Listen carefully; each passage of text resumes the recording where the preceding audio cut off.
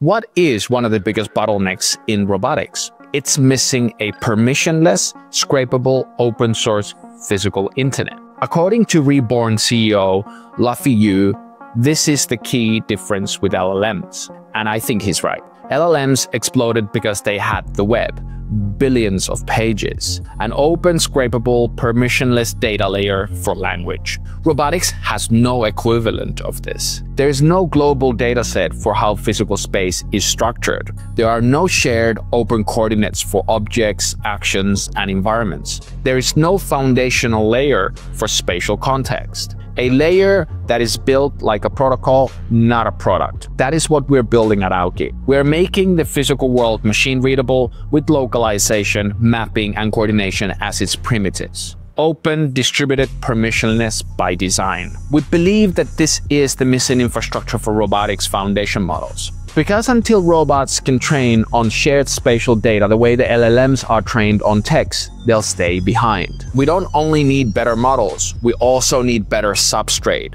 And that starts with the physical internet. This is what Auki is here to build.